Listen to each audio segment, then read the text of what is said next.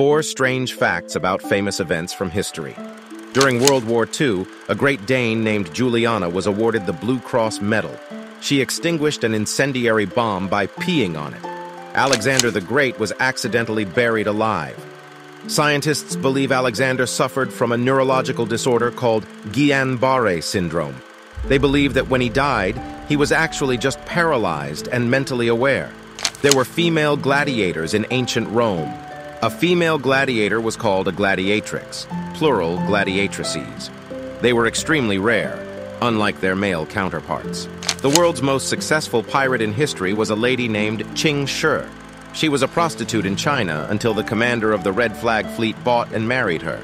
But her husband considered her his equal, and she became an active pirate commander in the fleet.